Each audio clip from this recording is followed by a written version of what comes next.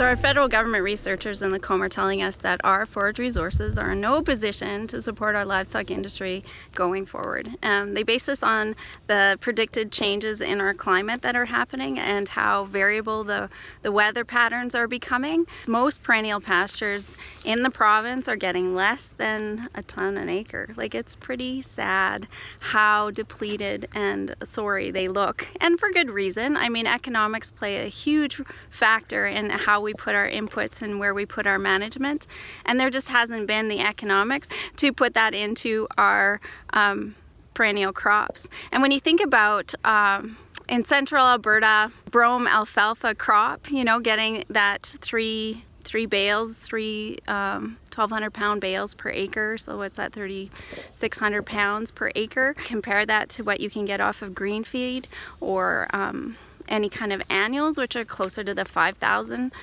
pounds per acre, and then it kind of makes you like, yeah, like, why bother, right? Well, the advantage of our perennial crops is that they are in a position to take the most effective and efficient use of the moisture that we do get, particularly that moisture that comes in the spring. They're already ready to go first thing in the spring. There's no evaporation off the surface if they're managed properly anyway.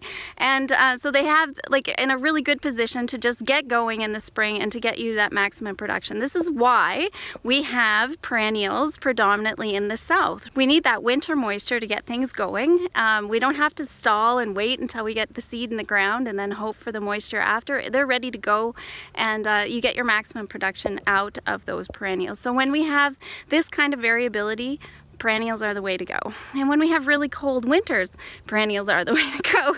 They are just more resilient to the kind of variable weather that we are going to be experiencing, or it's predicted that we will be experiencing. But the thing to know about forages and why they say that they're not positioned for this kind of climate change is because of how we've been treating them. Most decisions on the farm are made on a cash basis, so money coming in, money going out. It's easy to make a decision about how much inputs to put on your crop when you know how much it's worth in the end. And forages, 95% of our forages never hit the market. We feed them to our animals, and so there is no cash value assigned to them. And when that happens, we tend to devalue them, right? And it's hard for us to make decisions. And so that hypothetical accounting that needs to happen, those top third producers that we find in the Agri-Profits program, that's what they do. They value their forage, they understand how much it actually is worth to them, the opportunity cost that they have, and they start managing their forages with that kind of accounting in mind, which means they're not afraid to put in the money to adjust the management or add the inputs.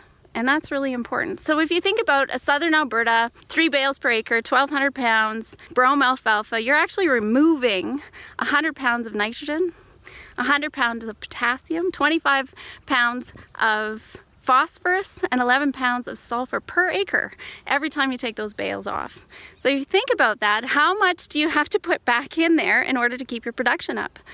And we consider that most of our pastures, like, we put them into hay, we could hay them for 3 years, and then it's not worth it to make hay on it anymore, so we throw the cows out there and then we beat the shit out of them for another 5. So it's just kind of our habit, it is our culture, but those producers who've clued in to how valuable those perennials are and to managing those nutrients going onto their perennials have a huge advantage, and they're making money. So this is what we need to do. We need to keep the nutrients going.